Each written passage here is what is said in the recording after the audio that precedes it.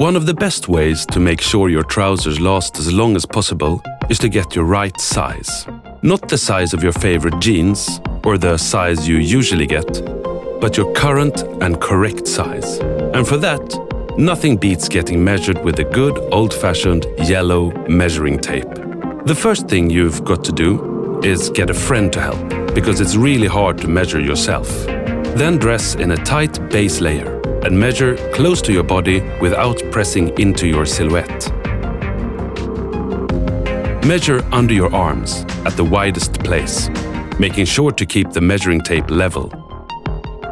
For coveralls, one-pieces, overalls and bibs, measure horizontally at navel level.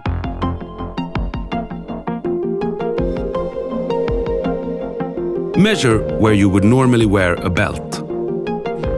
Remember to always hold the measuring tape close to the body. Measure around your seat at the widest place. Now, this is the measurement that makes sure your knee pads are where they should be. Begin at the crotch and measure down to the bottom of the foot. These are the measurements you need to get trousers that fit perfectly. Lower waist, inside leg. With trousers in the right size, your waistband will sit firmly, no matter how many tools you're carrying.